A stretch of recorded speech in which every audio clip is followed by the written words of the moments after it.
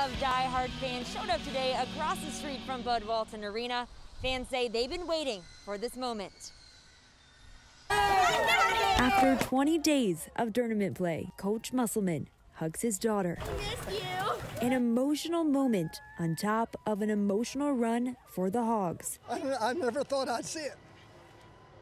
I thought I'd probably die before I'd see us do well again. Don Gibson says he just recently moved back, but he's been watching the Razorbacks since he was 13 years old. I'm 78 years old, and this is my passion.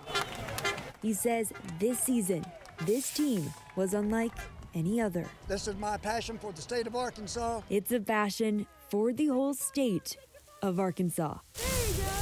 Well, we've been huge Razorback basketball fans our whole lives. I mean, for me, for 49 years and her for 20. Lauren Lofton and her dad, Charlie, say they have been watching the Razorbacks together.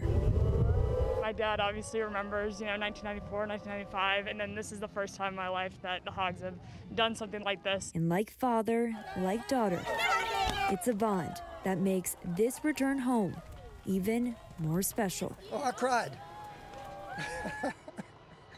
I never thought I'd see it. Love the Razorbacks, love the state of Arkansas.